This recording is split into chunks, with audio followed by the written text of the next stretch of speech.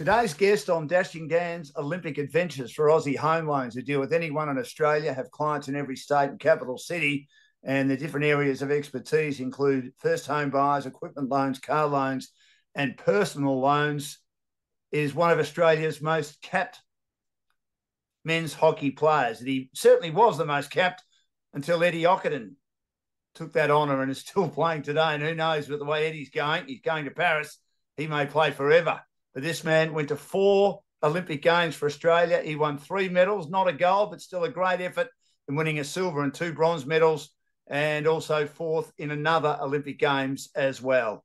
He won a Champions Trophy, he won a World Championship, and he played over 300 games for Australia. He's now coaching the under-21 team, and as I say, one of the all-time greats of Australian men's hockey, the Kookaburras. Jay Stacy. Jay, welcome to Dashing Dan's Olympic Adventures. Great to have you with us. Yeah, thanks, Dan. Thanks for the invite. Look forward to having a chat. Long career.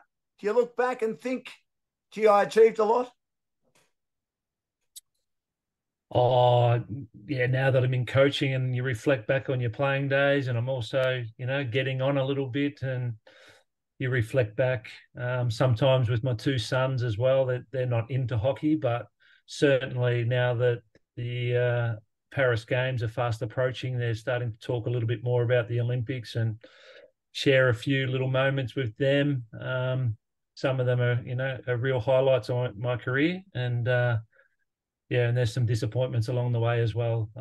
When you're training, sort of 4-year cycle, and you're preparing and playing tournaments to get to the Olympics, and then you don't sort of achieve your ultimate. It's a little bit disappointing, but when I reflect, I'm pretty proud of of what I was able to achieve along the journey.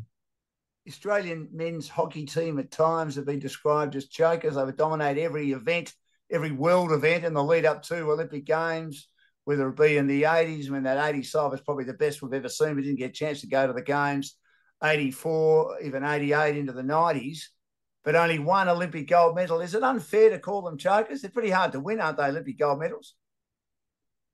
Well, they're very difficult to win. I think, chokers is a pretty harsh tag to live with, but I can kind of understand it when we've only won 1 Olympic gold medal.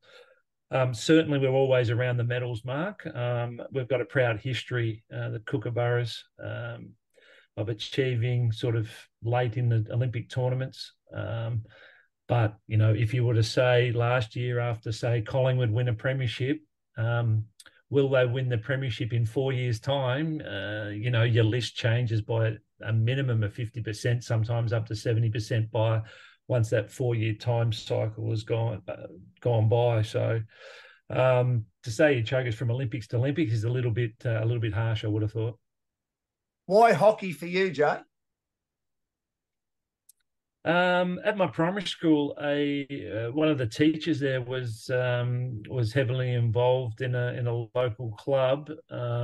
Probably wouldn't be allowed these days. Used to bring a big cricket kit full of hockey sticks and just dump them in the yard for everyone to have a bit of a go, and some balls and things like that. And a lot of us, all kids, you want to try different things and different sports. And once we sort of had a bit of a bash around, and literally sometimes in the schoolyard, then the flyers come down and give it a try and things like that. And I've got an older brother, and he took it up along with a lot of his friends, and Mum took me along as well, just to take him to to a training or a trial or whatever. And then I just sort of fell in love with the game. I really enjoyed it. I felt like I was always involved, because you got a stick in your hand and there's a ball and hand-eye and all those sort of things. So yeah, I just really fell in love with it from very early age. I started when I was 5. So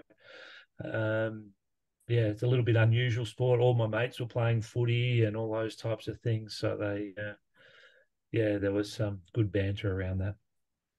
When did you know that you were going to be pretty special at it? I don't know if I knew I was going to be special or talented at the sport, but I knew that I had a drive and I wanted to be the best that I could be. And one of my junior hockey coaches reminded me not too long ago, at my 50th birthday actually, that he made a little test on a chalkboard in the club rooms, and he drew a line and asked all the players, in his team. It was under 12s or under 10s maybe even, and he asked, where would you like to be, playing, and it was Reservoir Hockey Club at the time. It no longer exists, but it was Reservoir Hockey Club.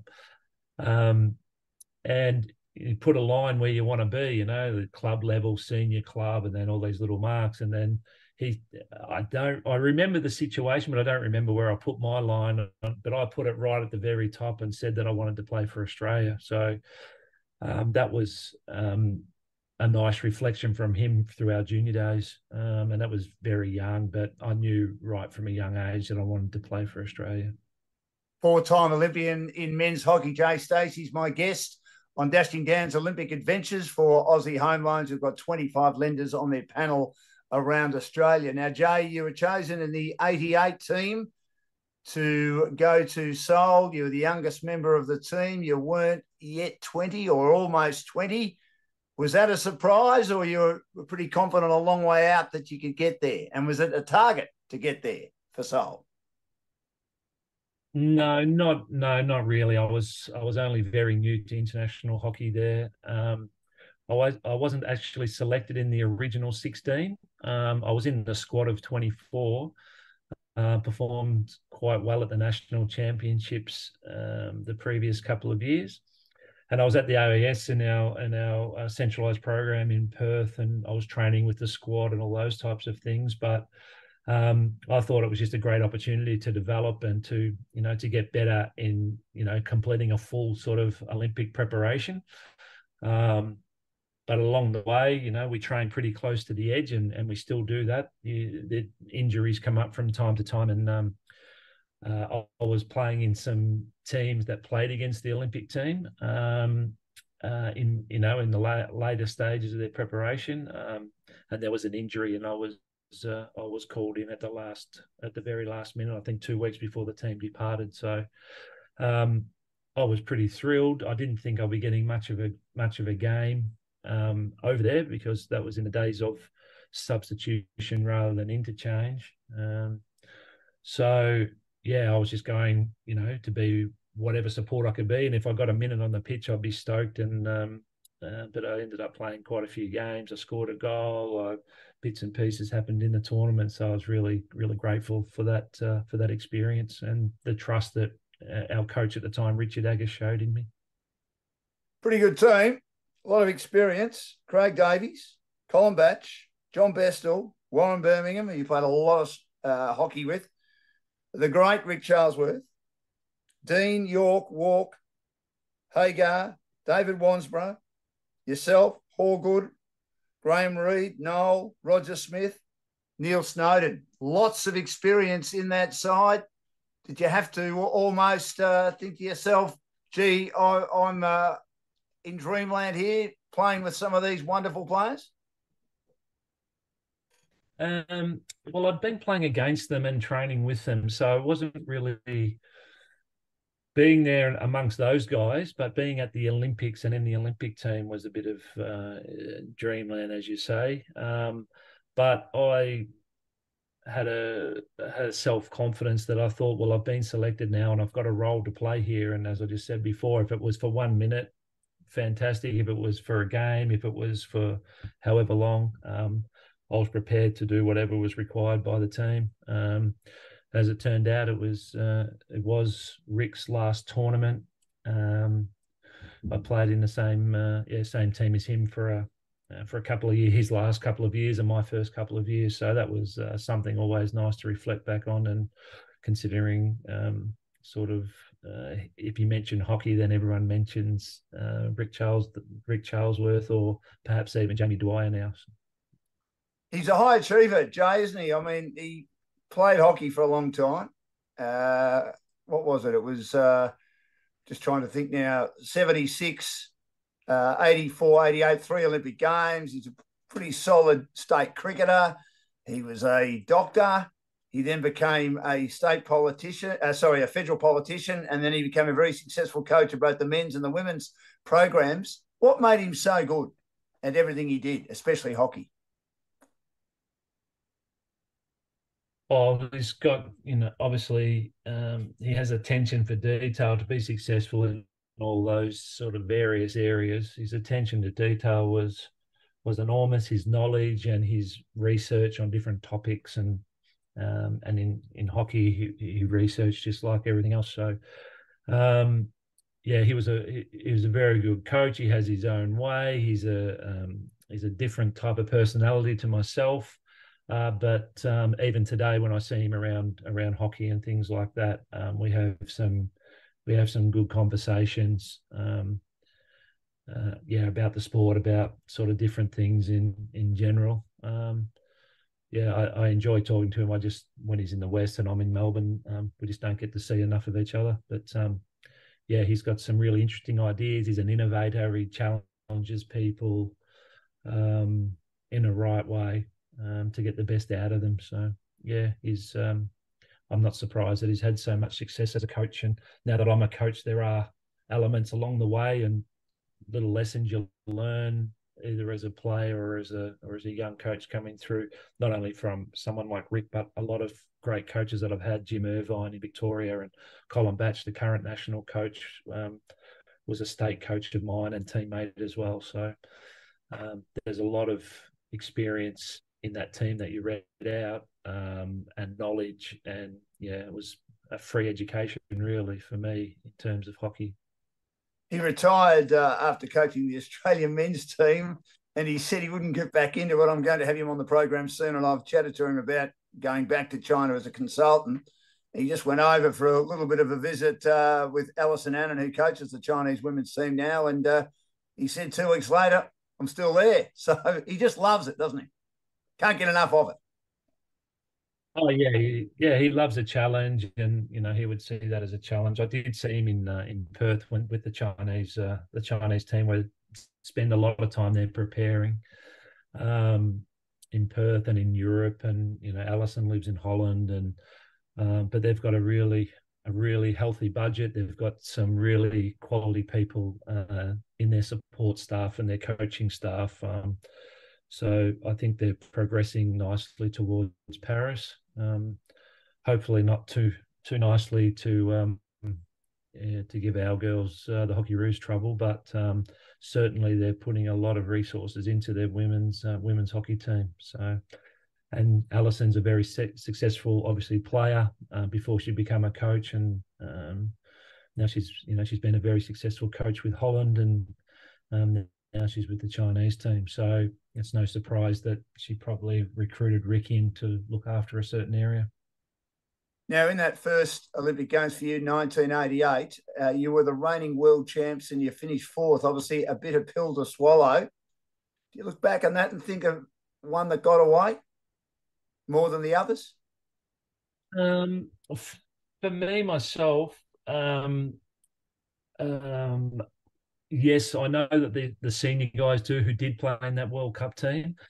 I think the 2 injuries cost the team, although I wouldn't have been there if they didn't get those injuries. So, but I think with Peter Hazelhurst being in there, and Dean Evans, they may have been a different team. It was a little bit like us in Barcelona when right at the 11th hour, Mark Hagar, our sort of prolific goal scorer, went down with a foot injury, with a stress fracture, and had to withdraw from the tournament. That sort of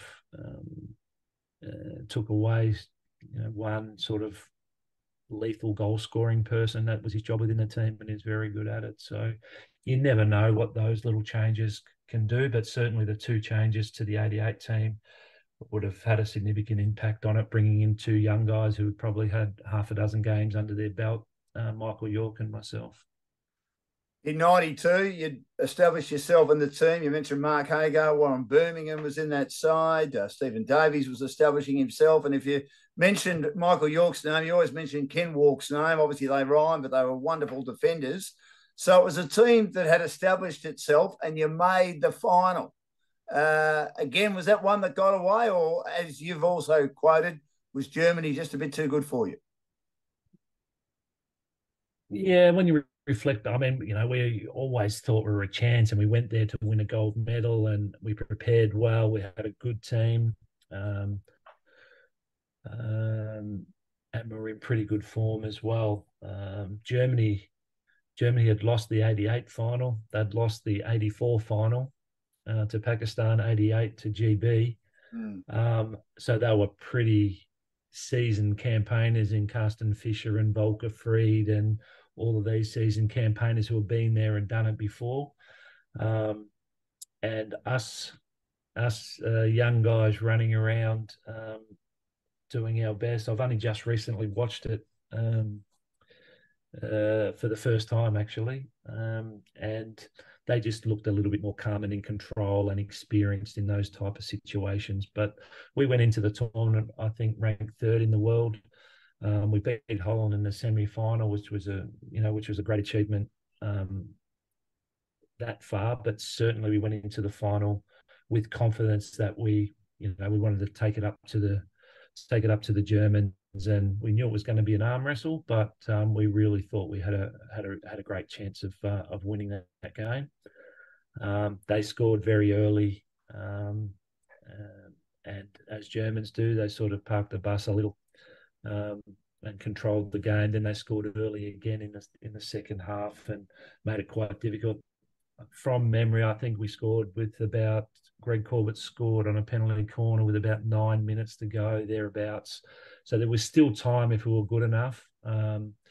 But just on the night, when I reflect now, sort of many, many years on, they were probably a little bit better than us on the night.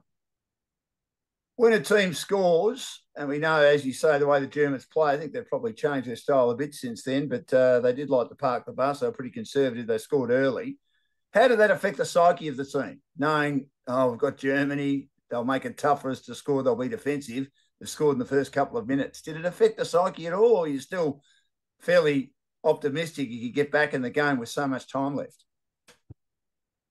Oh, no, I think we were, that was probably a beauty of the team. We were youthful and young and full of enthusiasm and things like that. It certainly didn't help.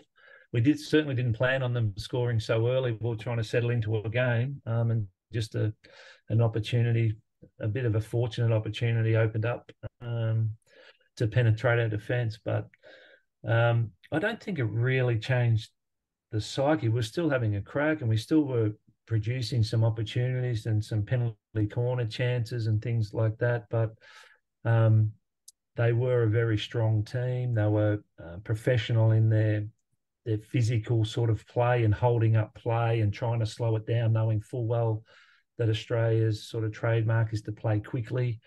And we were trying to do that, but they were sort of, getting in your way and knocking the ball away and doing all these little professional things to hold play up or to slow it down, which suited their game style far, far more. So, yeah, I of course it would, it would affect you. So when you scored so early, but we were still having a red hot crack, and we still created some opportunities. But I think they were probably a bit better at handling the situation than we were, just through experience. Jay Stacy is my guest on Dashing Gans Olympic Adventures, four-time Kookaburra in men's hockey, and he won 3 medals, including a silver and 2 bronze medals. And we're here for Aussie Home Loans. They've got over 25 lenders on their panel around Australia. I just want to go back to '88. The girls probably surprised, didn't they? The Hockeyroos in winning the gold medal, and they were the ones that started the famous Aussie, Aussie, Aussie, oi, oi, oi. No doubt, even though you would have been disappointed to finish 4th, you would have enjoyed celebrating with them. Were you a little bit envious though, Jay? Yeah, of course.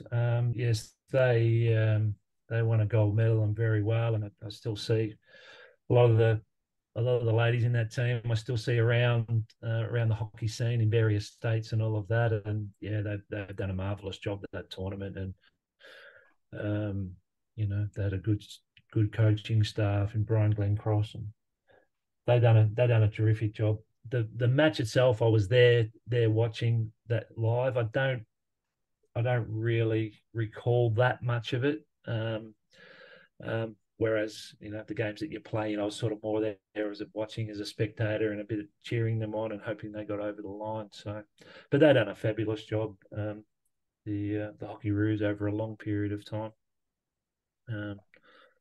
Up until Sydney, really. So they've done a great job. Are they given enough credit? I mean, or have we got short memories? Because as you say, it's been a bit tougher in recent times. I mean, they were pretty good, I thought, in Tokyo, and we could have nearly won it. Yeah, they were outstanding through that period. It's been a bit of a lean period since Sydney in 2000, but they've been rebuilding, and I think they're starting to get back on track. They had some coaches and tried out some people and trying to find their best balance, through a long period, and even went to Olympics and things. And they started to come back. I think they lost 1-0 or something to India. Come fourth, or fifth or something in Tokyo. So, but I think they're on. They're going well now. They're competing with the top nations, and they've had some really good results of recent times.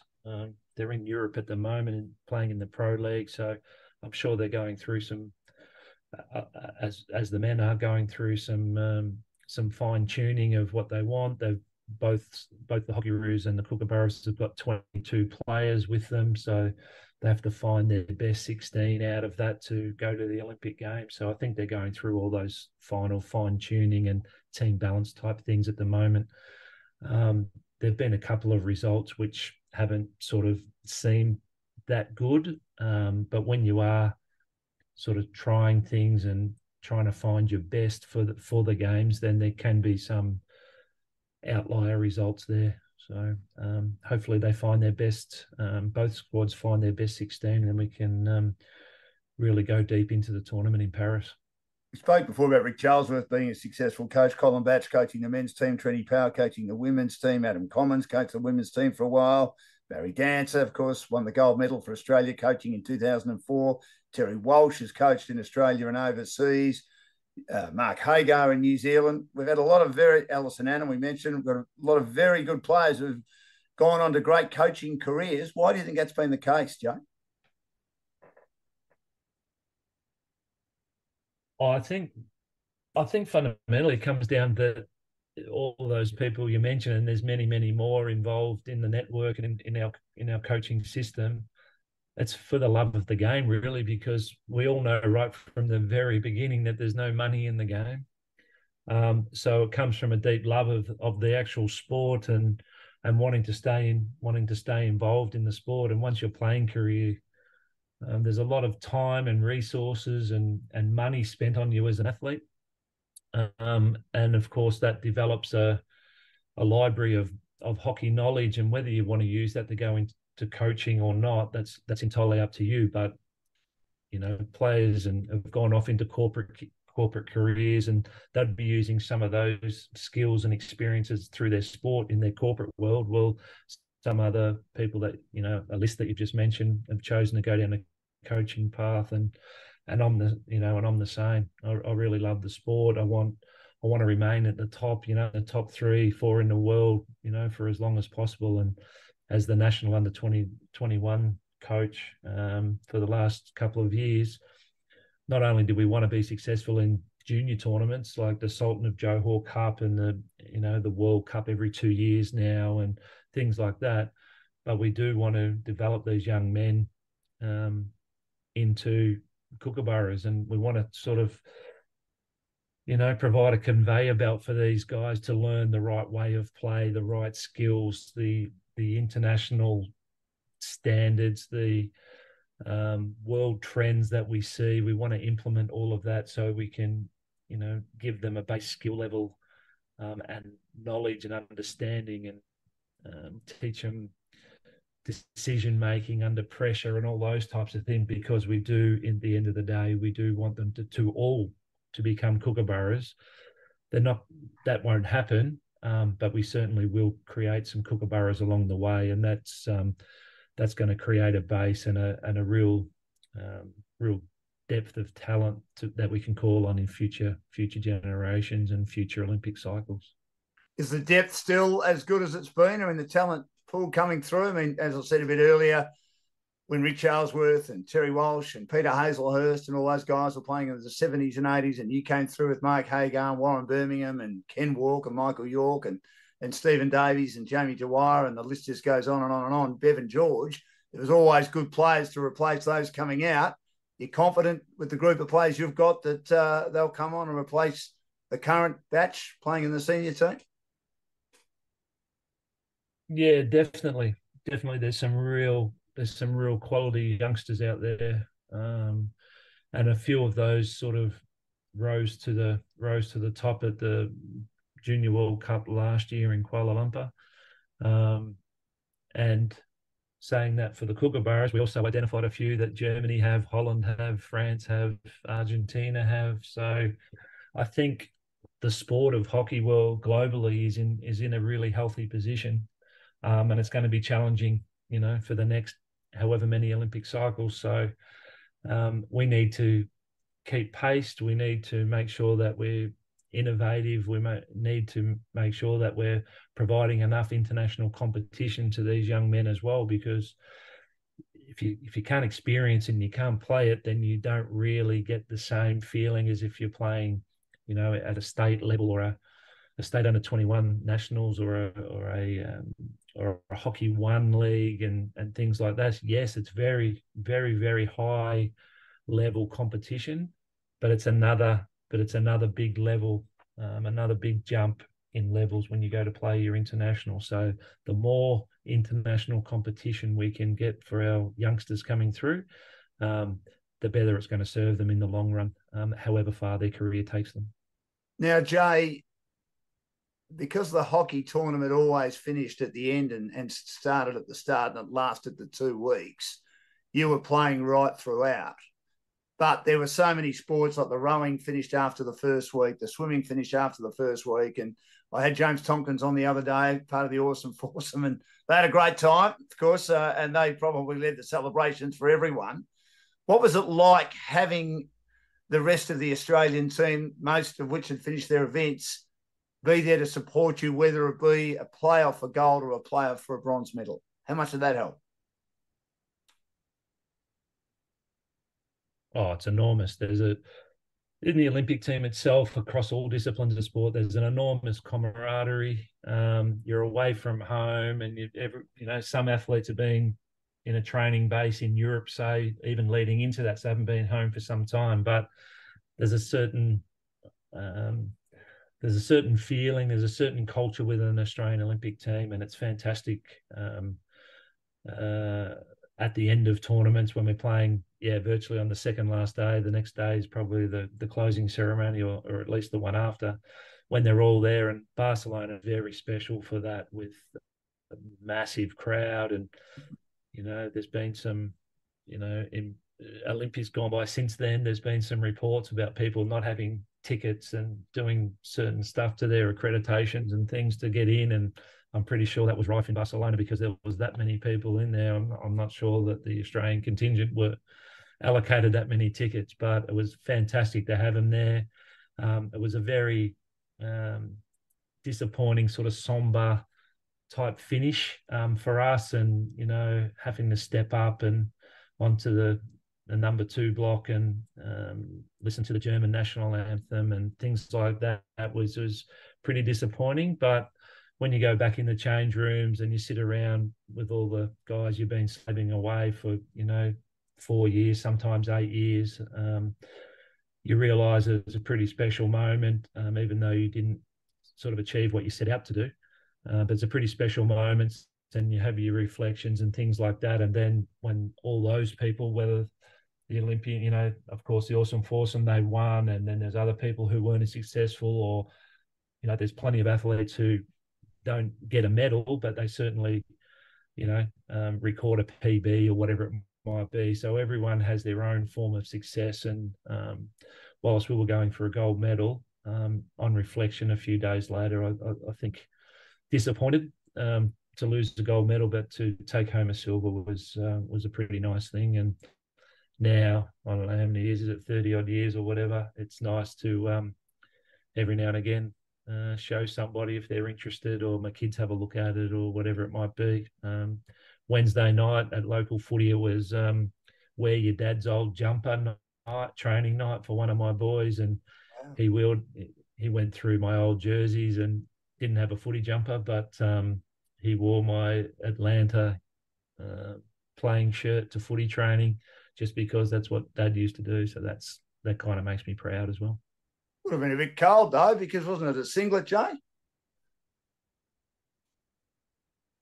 Not in those days. No, right. Not in those days. It was a big, long, baggy shirt, but it was a dry fit type fabric. So I don't know, if he was putting in at training like he should have been, it wouldn't have worried him. So that's fine.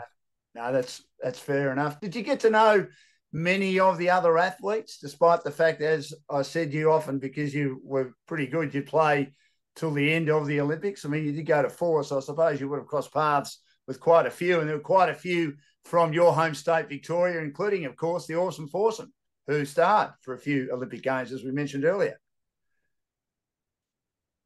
No, exactly right. Yeah, I and obviously my other role, I'm head coach of the men's program at the Victorian Institute of Sport currently. So from time to time, Jimmy Tompkins comes in. He has a bit of a workout in the gym at different functions.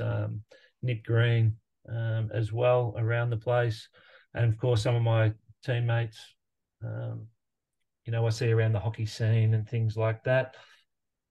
Also, Shane Kelly is a cycling coach. He was an Olympic teammate, and I get on really well. We had a little project in a book together as well, so we got to know each other, and we still go. We still head into coaches' meetings now, at different sort of seminars and things like that. So, but Shane Kelly, and the cyclist, a star himself, so that's good. We often sort of have a chat about our sport and our coaching and what do you do with certain athletes in different situations. So there's a fairly healthy knowledge bank at the VIS and wherever you go in sport, really, in Australia. Everyone's willing to have a chat and help out, and most people are only a phone call away. Just on Shane Kelly, I suppose you can relate to him. I mean, he was a red-hot favourite, wasn't he, in 1996, and had the sporting tragedy. It's a sporting tragedy of his foot coming out of the pedal. That was pretty tough, wasn't it? That would go down as, I suppose, one of the more disappointing moments on an Olympic situation, wouldn't it? I mean, when you've spoken to him, Jay, has he spoken a lot about it? Does he feel like he's missed out, even though he won a silver, of course, in 1992? Oh, yeah, I think he does feel like he missed out, because I think the winning time in his event, I think he already beat that in training. Yeah. That winning time, and he was last on the track, being the current world champion.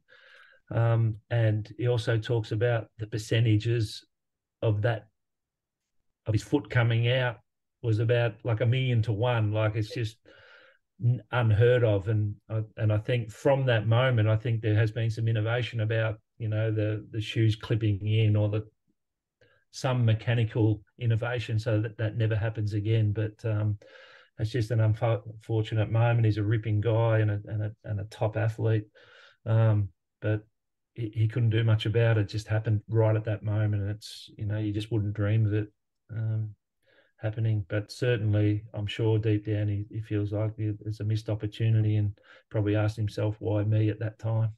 Absolutely. That's sport, though, isn't it? That's probably why we love it. That's why we get frustrated by it. Jay Stacy, 4-time hockey-roo, one of the greatest players to play for Australia, and for a long time was the holder of the most number of international games for the Kookaburras. He has joined me on Dashing Dan's Olympic Adventures for Aussie Home Loans. Jay, to 1996 to Atlanta, a bronze medal. Again, you played some great hockey. Again, you just missed out. Yeah, for me, that one was probably the one that really got away from us. Yeah, we were playing some reasonable hockey, absolutely. But I think we just possibly got caught off guard a little bit by meeting Spain in a semi-final.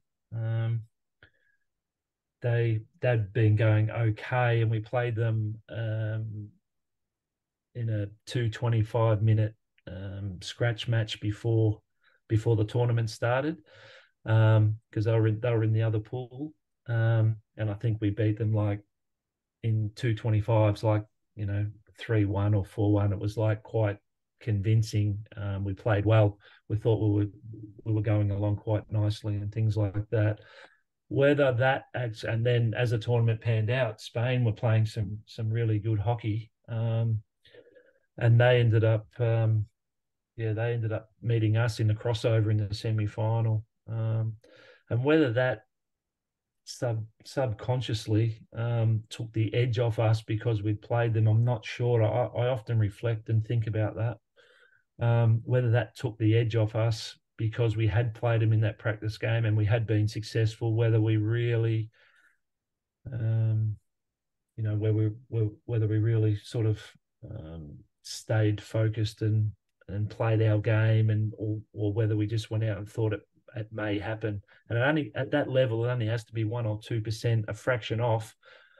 By no means were we, complacent or anything like that. And we prepared properly, and everything was absolutely quite normal.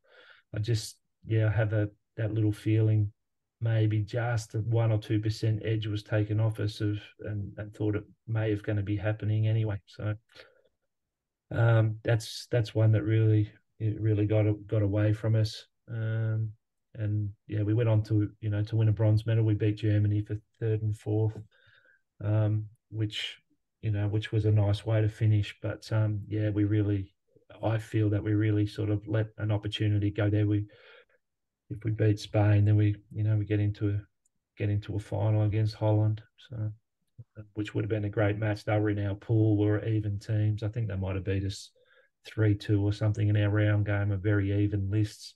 So it could have gone anyway, but going in, we would have been, full of confidence. But you got to get there, got to be in it to win it. And unfortunately, we didn't get there in those games. So how do you get yourself up when you think that you're good enough to win the semi-final, to get into a gold medal playoff, and you don't achieve that, but you've still got a game to go to win a bronze medal? Is it hard to get yourself up? It has to happen pretty quick. Yeah.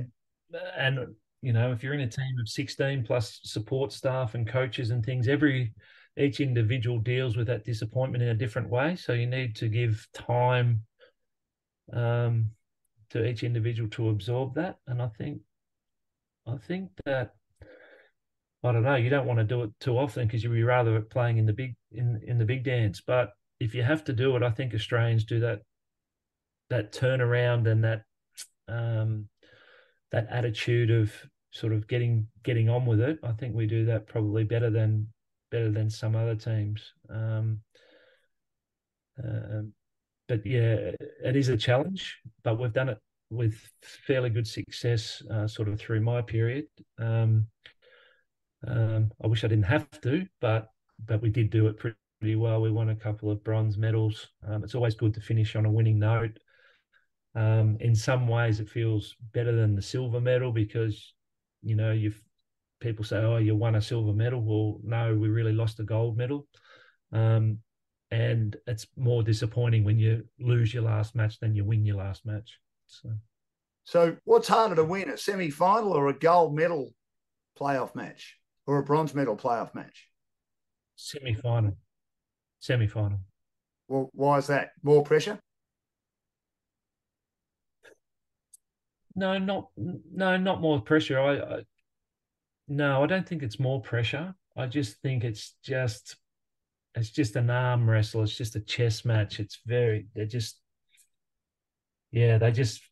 just difficult, more difficult matches. It just feels that way. I can't really put my finger on it of why, but obviously both teams are going flat out and want to get to a final that secures you.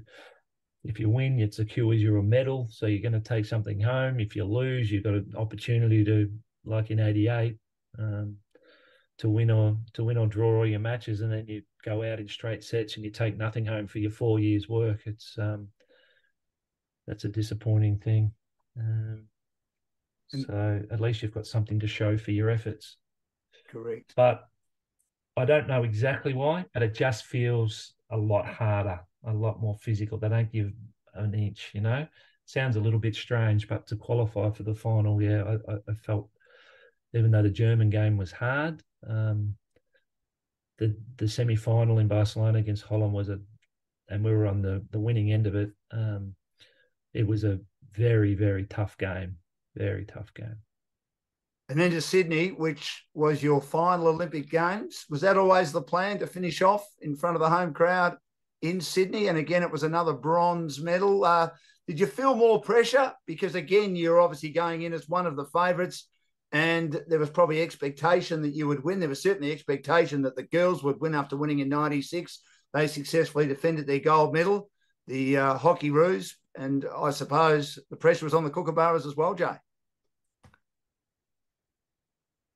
Well, certainly, and Home Olympics does provide some additional pressure. We weren't travelling that well. We played in a Champions Trophy, I think it was, in Holland, and we didn't go very well at all. And that was in 2000 itself. So we need to do a little bit of soul searching and working out what we were going to do. And we come together. We were trained together the whole time, but we had a break and then come back together, and and we got it to a place where we were playing extremely well, without scoring a lot of goals, but we were sort of controlling games and being, you know, assertive and playing reasonably well. So Sydney was, a different experience, but the hockey side of it was pretty good, and you know, to get through, it had its twists and turns like every Olympics. And it looked like we were going to be playing Germany in a semi-final, because Pakistan had beaten Holland, and Holland were going to be out of the tournament. The very last match of the round robins or the qualification matches, GB beat Germany, which hadn't happened for I don't know how many years, but that made Germany miss out and Holland come back into the tournament. And we'd seen Holland at the food hall after they lost to Pakistan, and they were like down and out. They were just completely believed that they were gone so they got their second lease on life, and met us in a semi-final, and it was a dour arm wrestle of a game. You know, we have some little, you know, KPIs. We don't want to give too many penalty corners against Holland. That's their main scoring avenue. We didn't give any penalty corners away the whole semi-final. We had one. We weren't successful, but it was just an arm wrestle the whole night. Both teams weren't taking that many risks, but it was a real arm wrestle. And of course, history shows it went down to a penalty shootout. They scored 5 and we scored 4. Unfortunately, their save hit the keeper on the helmet and went wide. Our goalkeeper, he got a good piece of one, hit his shoulder and dropped behind him and went over the line, and that's enough to qualify. And Holland weren't playing particularly well that tournament. They were 3-0 down in the final against Korea, South Korea, who we'd beaten in the round games 2 or 3-1. Then they come back to 3-3. Then they won the final in a penalty shootout as well. So kudos to them from coming sort of back from the brink, to clinch their back-to-back gold medal as well, because they won in '96 as well. And all you guys used up your luck in other lives, Jay. I mean, you're so unlucky. I mean, it's not just It's not poor It was, performance. It's just a lack of luck, really, isn't it? well, yeah, I'm not real. I mean, you make your own luck. We had a penalty corner, and Yeah. we called a penalty corner we think we're going to be successful with. We scout the opposition. We do all our research and our game plan and things like that. And sometimes, yeah, it doesn't come off, and it didn't come off then, but we only had the one opportunity. Normally we would, probably get, 4 or 5 corners and per match, and Holland do the same and they score a few, but we were, very good defensively and didn't give them any opportunities. So, that's a tick to us. And then, yeah, we weren't as penetrating as we once could have been. I think we probably could have taken a bit more risk. And I remember playing on, Toon Denoya, who's wonderful, probably the best opponent I've ever played on, maybe apart from Shabazz Ahmed from Pakistan. But, my attention was trying to sort of nullify him a little bit more and probably not be as, trying to have as much impact as I probably needed to have, or should have had, or could have had, or whatever. But, at that time, you're nullifying one of the best players in the world. So you think you're doing a good job. But, in hindsight, you could probably take a few more risks. But there's a lot riding on it. So the ability to be able to take risks when the important moments are there is sometimes a difficult thing to do. And I coach now, and that's, I'm trying to emphasize on, yes, you need to take risks. You don't win anything playing safe, and things like that to the young men that I coach at the moment. So it's difficult to take risk and take calculated risk and play assertively when there's a lot riding on things. And that's a critical factor in being successful in those big matches. So you're thinking that semi-final, maybe slightly tense because of the occasion. It was a home Olympic Games, big chance to play in the gold medal. You felt you had a chance of winning the gold medal if you got through. Netherlands not in great form, that you were trying not to lose instead of maybe trying to win. You're a bit cautious.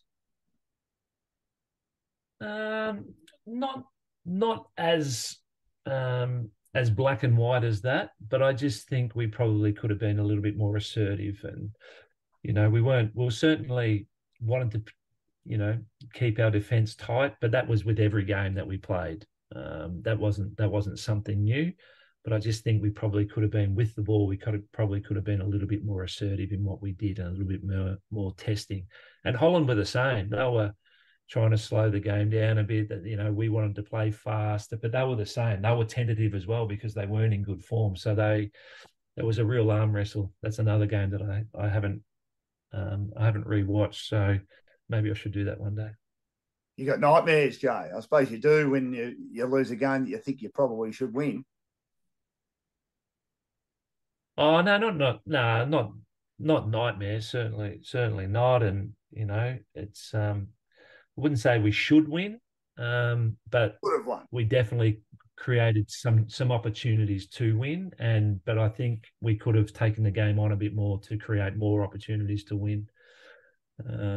Yeah, not nightmares. Did I want to win? Absolutely, and bitterly disappointed. But yeah, as you said before, that is sport, and if the Olympic Games were easy, then everyone would be playing them. So it's a tough gig, and we know what it's about. We're experienced in that area, but we couldn't make it happen on the night. We're getting a great insight into Australian men's hockey from one of their all-time greats in Jay Stacy, 4-time Olympian, 88, 92, 96, 2000. He won a silver medal and 2 bronze, and 4th in 1988 as well as a teenager. And this is Dashing Dan's Olympic Adventures for Aussie Home Loans, where their areas of expertise include purchasing a property, owner-occupied or investment. You can build a property portfolio. You can refinance with them, debt consolidation, cash out, construction, pre-approvals, first home buyers, and all sorts of loans such as equipment, car, and personal loans. So playing for the bronze medal there, were you flat, or were you so determined you had to win a medal in front of the home crowd? No, we were yeah, so once again we went through that phase of disappointment and we missed our opportunity, and everyone deals with it. But we regrouped. We were at home. Everyone's obviously more family and friends than normal were around, and everyone wanted to play well. Um, penalty shootout can go either way. It wasn't as if we played bad or anything like that. It can go either way. It just didn't go our way. So we were very keen to put a very good performance. Some guys had already announced their retirements. Stephen Davies, Michael York, a few others. So we wanted to, at the end of a campaign of a 4-year campaign, we wanted to put together another good performance and have pride in our performance, and we did that. We really took Pakistan apart in that game. I think it was 6-2 in the end, and yeah. So yeah, we were able to win a bronze medal, but certainly not the one that we were going there for. So were you thinking, with the way you played in that match, which was almost the perfect game, when you win 6-2, it just about is the perfect game. Did you think what might have been if we had played like that in the semi? We get up and win? Yeah, well, you often think like that, but Pakistan play a more open sort of style. It's a different type of game. But I think Pakistan, from memory, I think Pakistan might have even scored first. So maybe we didn't get off to the best start that we got. From memory, I could be wrong, but from memory they scored first. But no, the game really opened up, which it can do against sort of an Asian sort of style of play, and it opened up. And once we sort of got a goal or two, and yeah, we just sort of went on with it, and yeah, we really dominated the match, and the crowd were on their feet, and it was great reward for our efforts, not only through that tournament, but for everyone's effort right through that campaign. Yeah. Did you, just on that, I mean, a few players had retired, Stephen Davies being one, Michael York another. Did you know it would be your last Olympics, or you were keen to go and have another crack at it in 2004? No, I knew it wasn't. Well, I didn't want it to be my last game, but I knew that I wouldn't be able to get to 2004.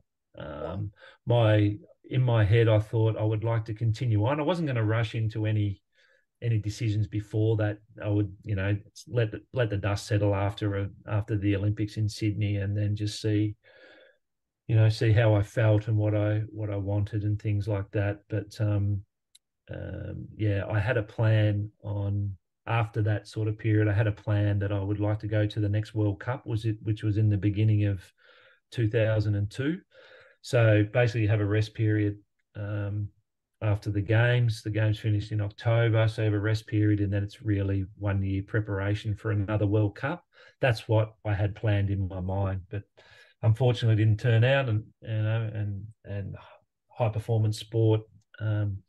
Terry Walsh wasn't reappointed after that, and Barry Dancer, who was the Great Britain coach at the Sydney Games, he was appointed national coach, and he had other ideas of what he wanted from his squad moving forward, and things like that. And I sort of expressed that I was very keen to hang around to the World Cup. Not necessarily another Olympic campaign, but to the next World Cup, and sort of help with a little bit of transition with some older guys going out and some new ones coming in and things like that. So, but he had other ideas and said that I wouldn't be required. So that was the end of that. How did you feel about that, Jay? I was pretty disappointed because I suggested a few things, or what, and he said, no, you wouldn't be, required and things like that. Okay, yeah, but what if I perform well at the national championships, which I'd done, many years before, and if I'm the best player there or whatever, would I be considered for selection and things like that? And he said, no, you wouldn't be considered. So he had a total difference. He just wanted a new squad, and they wanted to head in that direction, which at the time I didn't really didn't really understand, or I didn't really like that. But being a coach for a few years now, I do understand where he was going. I probably have learned a little bit in the coaching thing, because Barry, he rang me from overseas, and I've been in the national team for 15 years, and I would have preferred it happened a little bit different rather than a phone call. I would have preferred maybe, sit down and have a cold beer or a coffee or whatever it might be, and then, and say, this is my plan, da, da, da, da, and you had a great career and all of that. I thought after 15 years of, slaving away for the Kookaburras, that it might have happened in a different manner. But the actual decision itself, I can understand. So I would have appreciated it a little bit different way. He was a bit different, Barry, wasn't he? Look, at the end of the day, he got the result. The only one who's won a gold medal for Australia, but yeah, he probably wasn't as open with his players, reading about him and learning about him and doing interviews with him, unlike others. But it seemed to work, because he got the best out of the team and they won that elusive gold medal. Yeah, absolutely. He's a very successful coach, and obviously won our only Olympic gold medal. So a fantastic effort. About the coaching, I've never really been coached by him, so I don't know the sort of the ins and outs of how he deals with players and things like that. But he's been very successful. Good on them. They have a reunion every year and celebrate their gold medal win, and he's produced some good coaches from that cohort of athletes as well. So he's doing a hell of a lot right. So yeah, fantastic. Absolutely. Now, you talked about Pakistan a bit. India were a strong hockey nation. Cricket's taken over as their number one sport and probably almost the number one religion. Do you ever see those two nations becoming as strong again as Australia, the Netherlands, Belgium and Germany are? And part two to that question, why are Netherlands so strong? Why have Germany always been strong? And why are Belgium now one of the strongest nations? The first part, well, India, they made it to the podium in Tokyo for the first time for a long time. I think their introduction of the Hockey India League, where it's a bit like the IPL in cricket, they have an auction system, but they have some criteria in place. So on a playing roster of 20 athletes, 12 have to be locals, Indians, and you can have eight imports. So you got 6 franchises. So you've got 72 athletes, whatever it is, playing with the best players in the world and foreign coaches and things like that. And I really believe that accelerated. I was fortunate enough, I coached Debang Mumbai in 2016 and 17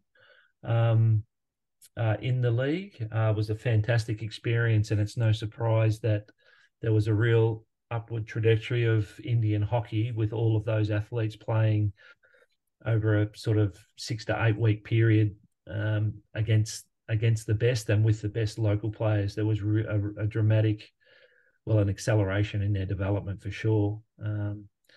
So they're back and they're competing. Hockey India League stopped in 2018 because the FIH introduced the Pro League, which started in January, and it's a worldwide competition.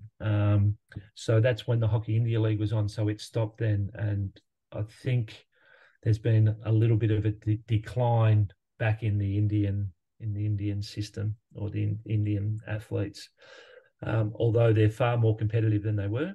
And Pakistan, there's no competition, no hockey competition. They used to host the Champions Trophy. They founded the Champions Trophy, but there's no Champions Trophy anymore. No one's been there for, 20, 30 years or whatever it is for a tournament. So, you can't be what you can't see. So the youngsters, the amounts of money in cricket, they all want to play. They're already if you say, oh, what's your national sport, they all say hockey is the national sport, but the most popular is cricket. So all the youngsters are playing cricket, and both in India and Pakistan, and I think that's just led to a lot of talent going to cricket rather than to hockey.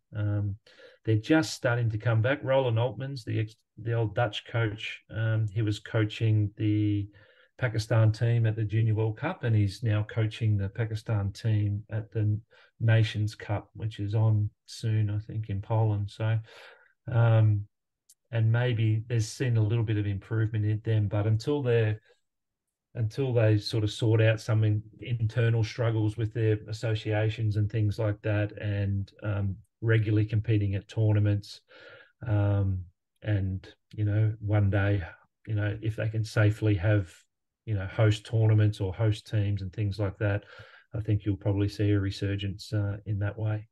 Hopefully. And of course, the other one was the about leagues, Belgium. because it's a wonderful place to play in Pakistan and India, and the crowds, and they're just awesome places to play. And there's some of my best memories playing in a packed stadium in the 1990 World Cup. We had a semi-final against Pakistan. There must have been 70,000 people around a hockey pitch. It's unbelievable experience and great memories. Belgium, Holland, and Germany. They have some of the best domestic competitions in the world, if not the best. Holland has had that for many years. I played there myself after I finished with the national team. I played there for about 7 years with a club in Eindhoven in the south of Holland. But it's very professional. It is professional. They get foreigners in. They train professionally, and they're probably similar. Well, the big soccer club out of Eindhoven is PSV Eindhoven, and they sort of run similarly and manage similarly to that, just on a smaller budget. And you play every week, and the games, there's always something riding on it, and you're representing your village or your small town. And I just think that playing at that level more regularly, you play 22 games in a season. They've also got a European Hockey League where the top 3 teams from Holland qualify and the top 3 teams from Germany qualify. So there's more high performance games that they're able to play in. So they're just gaining experience all the time.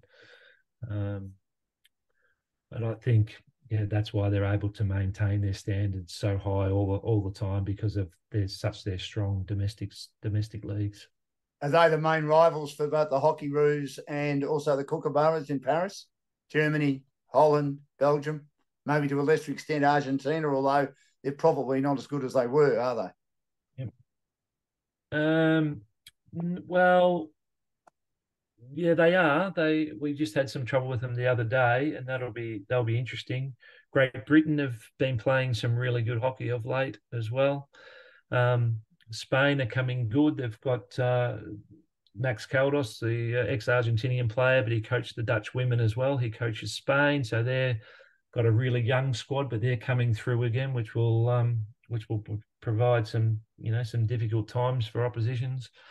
But in the women's side of things, the Dutch are that's the Dutch by the length of the Flemington Strait, and then it's the rest of the world. So if you can get them on a poor day and you have your very best day, then I think the Hockeyroos would be in with a chance. But China are coming, Germany, Belgium are coming in the women as well now.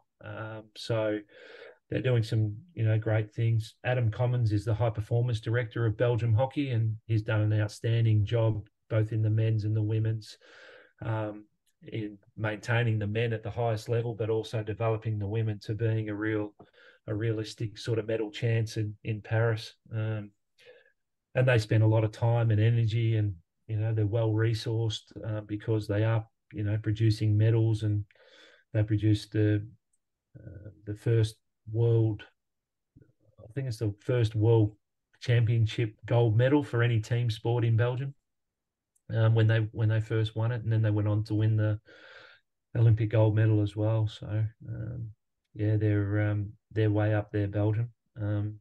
in the men's. In the women, they're definitely coming with a rush. So it's going to be exciting times and exciting competition. In the Olympic format now, there's a quarterfinal. Previously, it had been two pools of six. It was a straight crossover. First in Pool A, play second in Pool B in the semi-finals. Now it's the top four crossover. So one will play four.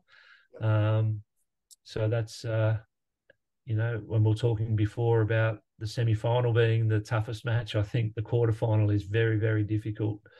It may seem easy if one plays four, but it certainly doesn't reflect the game that a team finishes at one when the world competition is so close. Apart from sort of the Dutch and the women, but certainly in the men's, it's very close between all teams, and you need to be on your best game as often as possible. You like the introduction of the quarterfinal, Jay?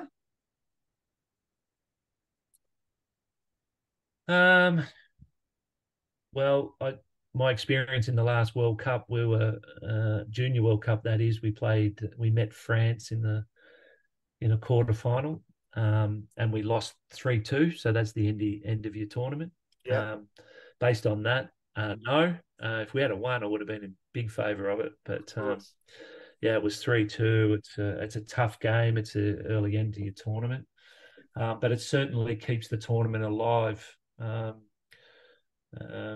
for a little bit longer. But it's certainly a cruel way to go out, because you could win all your games, finish on top of your pool, and you play the fourth team who has a day out, and you have an off day, and you're out of the tournament. There's no sort of second chance.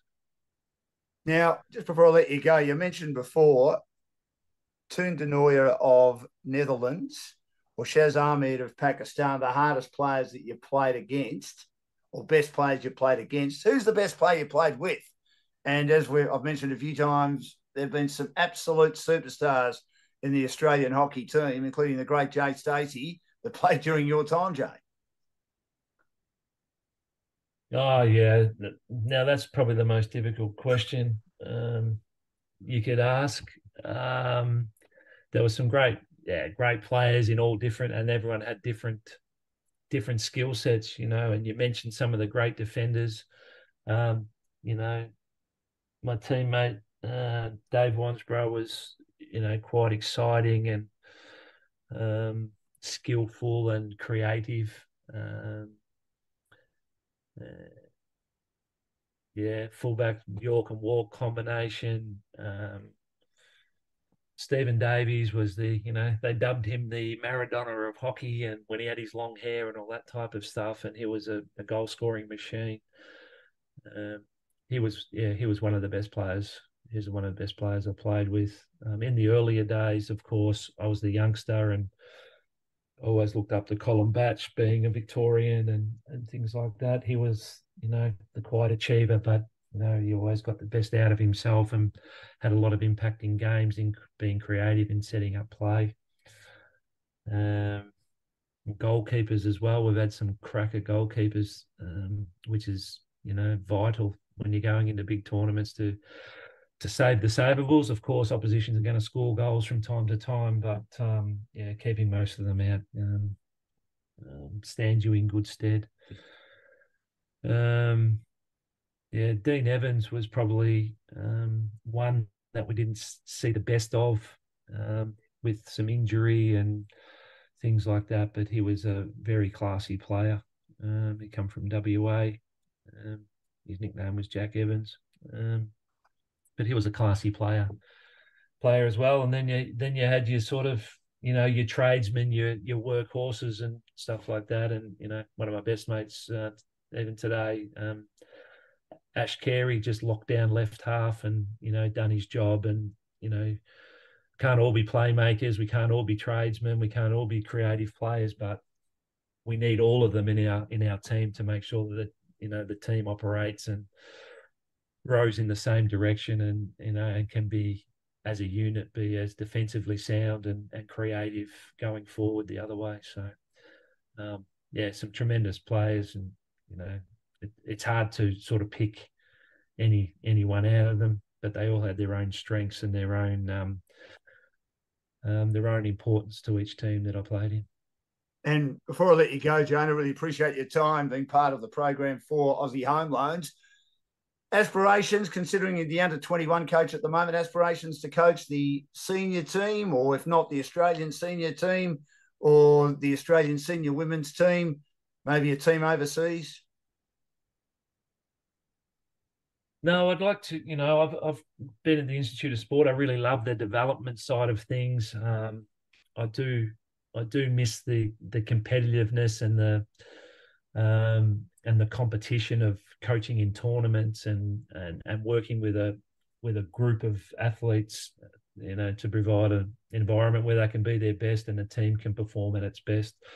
And that's what I do with the under 21s national team. As far as aspirations, yes, I want to continue on with my coaching. I want to continue to learn and continue to develop. I don't always get it right, but I've really enjoyed the journey so far, and I still think I've got a bit to offer in the coaching ranks. So we'll just see what opportunities present themselves in the future, and but I'd love to, of course, as I dreamt as a young kid playing for the Kookaburras, as a mature age man now, I'd really dearly love to coach the Kookaburras one day. When that opportunity presents itself, I don't know, but deep down, I'd like to coach them one day. Well, I hope you get forward. that chance. It'll be fantastic, and I really appreciate you joining us today. It's been a hell of a career, over 300 games. I don't think anyone thought that record would be broken, but not only has Eddie Ockenden, Jay, broken that record, it's a quick one here. He's 100 plus past it. When do you think he'll retire? He just keeps on keeping on, doesn't he? The great man. Yeah, he does. He's amazing. Ed, he's still moving as good as ever. His hand-eye skill, he's very important to the Kookaburras moving forward. He's changed positions that many times. He's been adaptable and flexible to serve the team. He's a great ambassador for hockey and for sport in general, really. So he can play. He can keep on playing. He's got a young family and all that. I'm sure that comes into the equation now. But I'm sure he'll make the best decision for himself. But moving forward, the amount of games he's playing is incredible. I mean, that happens in all the eras because I think Rick, when he first started playing, they only played New Zealand 6 times in a year, and then by the time I was sort of playing, we were playing 20 to 25 internationals in a year, and then now they sort of play sort of 40 to 45. So if you're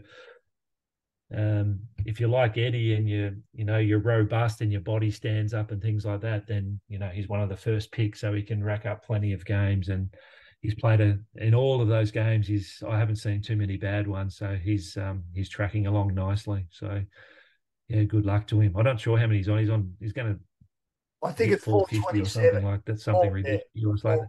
420. Yeah, is it? Okay. It's amazing. Yeah. I mean, you were. It'll be up to him. He's a great ambassador.